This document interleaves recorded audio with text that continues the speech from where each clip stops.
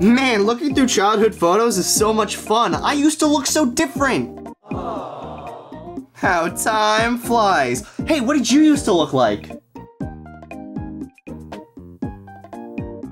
Don't worry, this will be for your own good. We were all children once, and because of that, we looked different. You're telling me I used to look like this?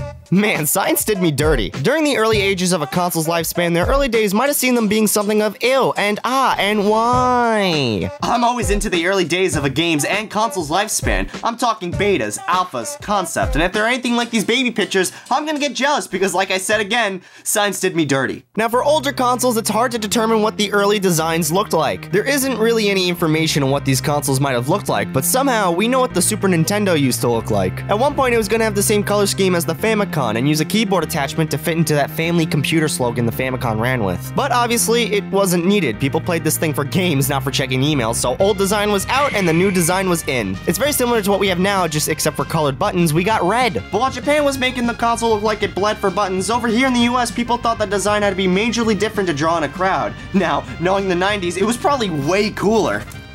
Whoa. What the f*** is this? Thanks to the addition of Nintendo Power, we have these early screenshots of, well, an interesting design for the Super Nintendo. It looks like some kind of top loader, kind of like the AV-NES, but tell me, where the f*** do you put the cartridge in? And don't get me started on the purple fungus here. It's so thin, but looks nothing like what we got at all. But while we're on the topic of a Super Nintendo, we need to talk about this f***ing thing. It's basically common knowledge at this point that the Nintendo PlayStation existed. I mean, I keep it on all my milk jugs just so I don't forget. This is the earliest model of the PlayStation we know exists. Someone even realized they had it in their creepy attic, and we gotta see a Super Nintendo be a Super Nintendo. But the PlayStation still went through more design changes. We have this black version of the PlayStation, and the controller looks all f***y. I like how these all look very similar to the Super Nintendo controllers, but why the hell did they try to squeeze this many buttons on the controller? But speaking of f***y controllers, sometimes it's not the console that gets the most changes. Sometimes it's the controller that gets the 16 plastic surgeries within a month.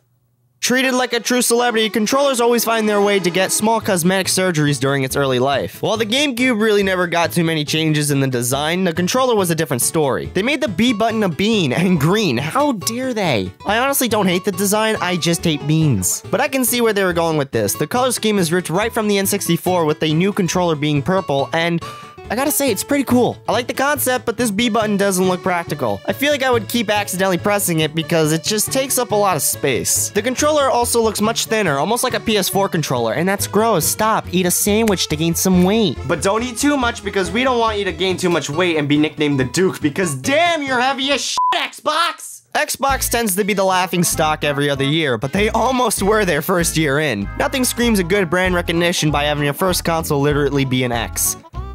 Where the f*** do you plug the controllers into? Oh wait, I found this wormhole that connects to the console. We're good. This thing looks f***ing huge, and also, why chrome? Was this thing supposed to be from the future? I really want to know what the internals of this design looks like, because while it looks cool, it's not functional at all from wiring shit inside. I like the design that we did get because it does reflect some of the early designs. You still got the X and the little jewel in the middle, and it's too big to fit anywhere. Kinda like my ex-wife. You were never Now remember when the Wii was functional because at one point it wasn't? So it turns out the Wii started off as a green GameCube, and you know what they say about the color green, right? It's that it's the closest thing to the Wii. The sensor bar isn't working. The controller had to be plugged into the console at one point, but is this even the worst of it? I mean, there's also this thing. What is this? Is it the controller? Is it a console? I can't tell, it looks like a clay model, not any kind of electronic. The Wii always had an interesting development history. Like, all of these controllers look wacky, but am I truly happy with what we ended up with?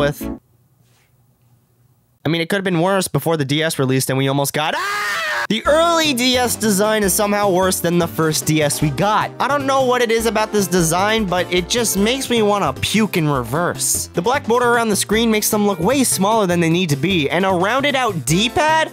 Why? The handhelds are always interesting, as Nintendo tends to make them a bit more f***y than usual. The 3DS was going to have a color circle pad, and have you seen the early prototype for the Game Boy Advance? It was going to be long like the previous models, but unlike those models, it was going to be ugly. I find it interesting that it was going to have 4 buttons at one point, but I can understand why they didn't do this. It complicates the controls for a portable console, and it can put off a lot of people from buying it. I'm looking at you. Early Xbox 360 is kind of interesting, but let's be honest, all of these look very similar to the final design. There's nothing in any of these that really look like it would have changed the way the 360 would be. However, the PS3 is something that I would love to own. Look at this controller. It's so f***y. It's like the Sony executives looked at the boomerang controller from the N64 and said, yes!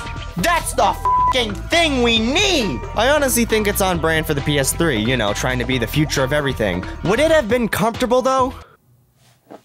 Now, at one point, the Wii U was gonna have circle pads, and for what f***ing reason? As a clamshell design, the 3DS's circle pad is honestly far better than it should have been. It works for the 3DS, but why would you ever think of putting this little circle on a real controller? You think that would ever work? Would this mean that the Wii U Pro controllers would also have the circle pads? Because dear God, what I would do to see a tragedy like that. I'm kinda surprised no one has ever tried to mod a Wii U gamepad to look like this. I'm genuinely curious on how it'd feel in my little bitch hands with all its f***iness and all. But someone on Reddit did find a model that had this exact design, and it's way different than you think. Not only do you have the circle pads, but it's also way thinner and kind of much larger. Wow, looking at all my children's childhood pictures has been really fun. I mean, it's kind of interesting. Like, why did they ever look like this? I wonder what the newer consoles look like. The pages are burnt. So there's not that much information on the newer consoles, and that sucks. I want to make fun of the Xbox One more. But let's be honest, it's always more fun to look back on the consoles you grew up with and seeing all their growing pains. A part of me will always want to experience these older consoles, and hey, who knows, one day I might will, but until then, I'll just have an album to laugh at as I slowly go insane. Okay, but how did they burn just the ending of the book? I mean, the rest of the book is flammable from what I remember. Wait a minute. Controller looks all f***y. But speaking of f***y controllers, More f***y than usual. so f***y. Oh my God, the book is f***y. And with my childhood pictures being in here, by extension, that means I'm f***y. No!